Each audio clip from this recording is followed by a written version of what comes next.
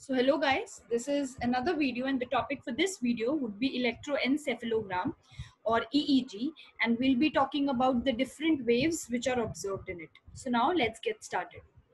So we have to talk about EEG. So EEG hota kya hai? It's a record of the electrical activity of the brain. So what is EEG? It is the record of the electrical activity of the brain. ठीक है.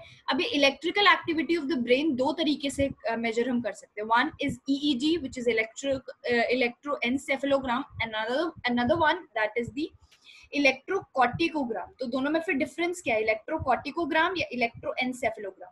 इलेक्ट्रोएन्सेफेलोग्राम में record हम करते हैं by placing the electrodes over the scalp. So if we place the electrodes on the scalp, then it would be called as electroencephalogram, abbreviated as EEG. Or on the other hand, if we record by placing the electrodes on the pial surface of the cortex या फिर cerebral cortex के direct contact में electrode place करें तो उसे हम कहते हैं electrocorticogram. But normally it is rather not feasible to perform this, so EEG that is preferred. ठीक है. अब EEG दो तरीकों से measure कर सकते हैं. We can do it by bipolar method और unipolar method. तो दो मेथड कौन से हैं, एक है unipolar method और एक क्या है bipolar method. So as the name suggests, unipolar method में we are using just one active electrode. Active cortical electrode एक होगा और जो दूसरा electrode है which is indifferent electrode. इसका मतलब क्या है, जो एक्टिव इलेक्ट्रोड है वो हम कहाँ प्लेस करेंगे, वो हम स्कैल्प पे उस एरिया पे प्लेस करेंगे जिस पार्ट ऑफ ब्रेन का हमें स्टडी करना है. ठीक है. Like for example I am placing the active electrode over the scalp which is over the frontal lobe. तो एक्टिव इलेक्ट्रोड यहाँ प्लेस किया और इनडिफरेंट दूसरा इलेक्ट्रोड कहाँ पर हम प्लेस करेंगे, so that would be placed on any area which is far away from the cortex. ठीक है. कॉर्टिकल पोर्शन जो हम मेजर कर रहे हैं. So for example, we take it as earlobe. So indifferent electrode earlobe पे present होगा, जबकि active cortical electrode कहाँ present होगा, over the scalp. ठीक है. अब bipolar में क्या होता है, so there are two active electrodes. So there are two active electrodes, or rather I can say both the electrodes. These are active electrodes, and these both are placed over the scalp.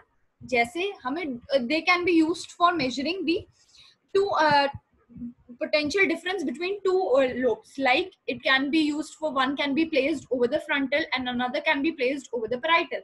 तो हमें दोनों के बीच का जो difference है वो समझ आएगा. सो आई होप इलेक्ट्रोएन्सेफेलोग्राम हम यूज कैसे करते हैं, एक यूनिपोलर मेथड होता है, एक बाइपोलर मेथड होता है. This is clear, right?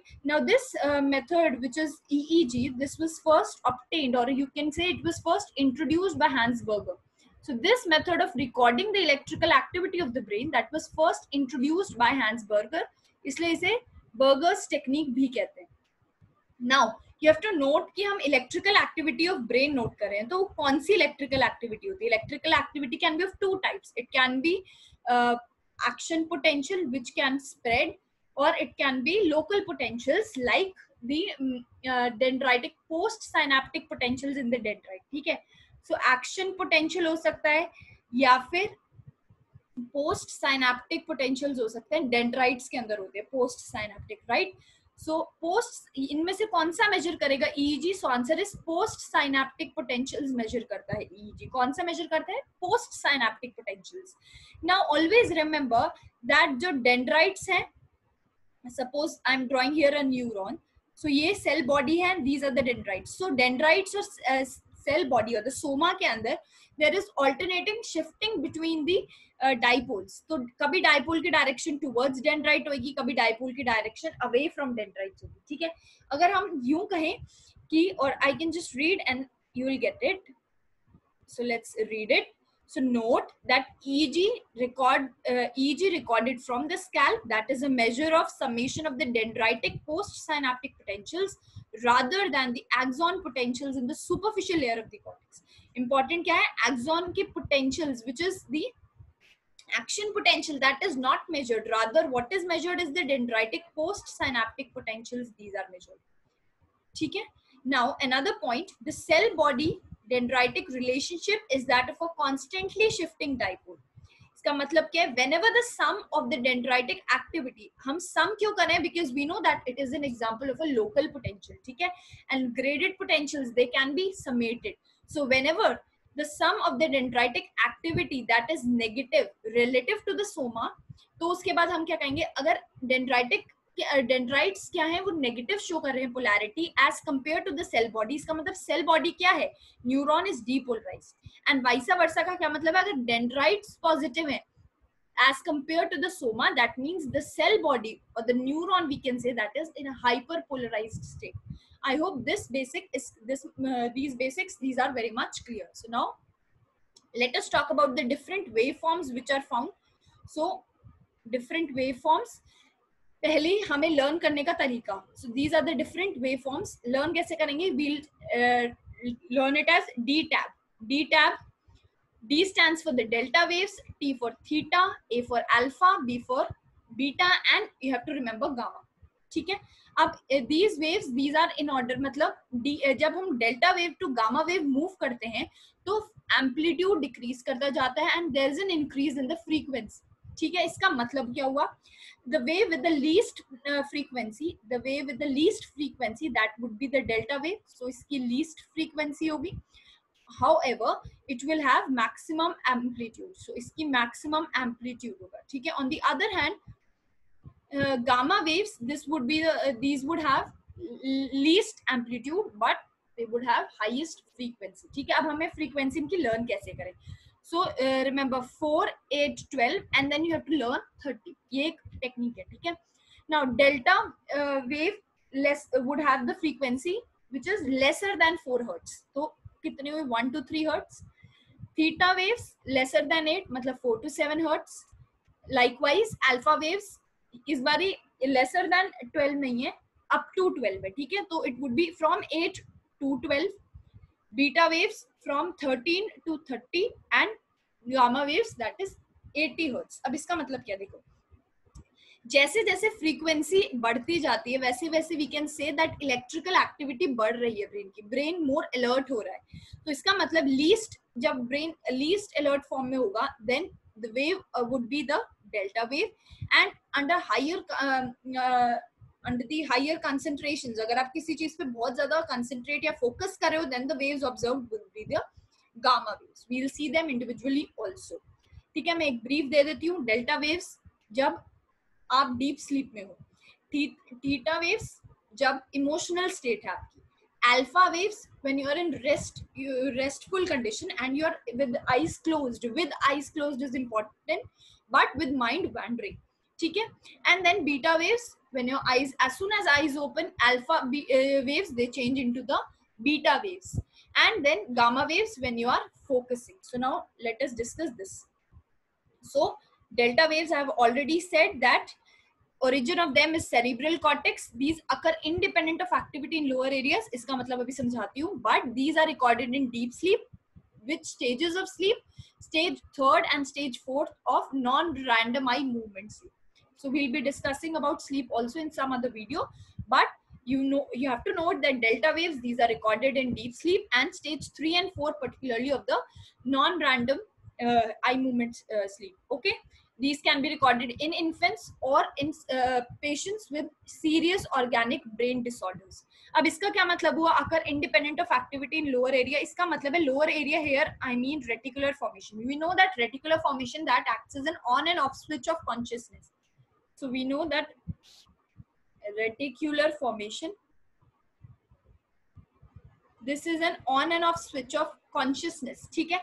तो ये जो डेल्टा वेव्स है, ये रेटिकुलर फॉर्मेशन को आप स्टिमुलेट करोगे तो आइडियली क्या होना चाहिए, आपका सेरिब्रल कॉर्टेक्स अलर्ट होना चाहिए. But these delta waves, these are independent of this. ठीक है. और theta waves, okay, so this much is clear. Then theta waves, the origin of theta waves is hippocampus. Now hippocampus, this is a part of limbic lobe. ठीक है, limbic system का part है. इसका मतलब this is concerned with emotional state. So recorded in emotional states, in states of depression, frustration, stress and all.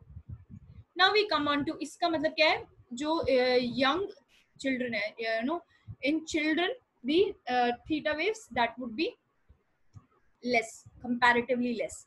Now alpha waves, whenever you are at rest with eyes closed and mind is wandering, as soon as your eyes are opened, the alpha waves, they convert into beta waves, and this process of conversion of alpha waves to beta waves, इसे आप arousal कह सकते हो, इसे alpha block कह सकते हैं, इसी को अलर्टिंग रिस्पॉन्स कह सकते हैं, इसी को डीसिंक्रोनाइजेशन भी कह सकते हैं. ठीक है, I am repeating. Alpha waves कब होंगी? Whenever you are at rest with eyes closed and your mind is wandering away. But as soon as you open your eyes, then these alpha waves, they convert into beta waves, and this is called as arousal, alpha block, या alerting response. Okay. Now beta waves, they originate in the cortex, but these are dependent on the activity of the lower areas, particularly the reticular formation.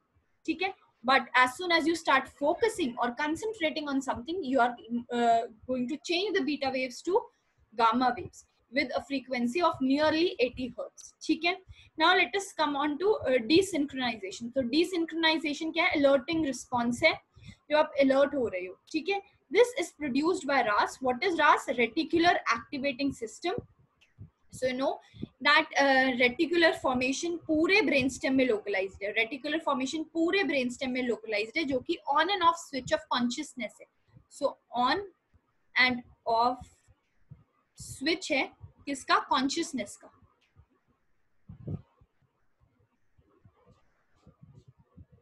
RAS या reticular formation also you can say.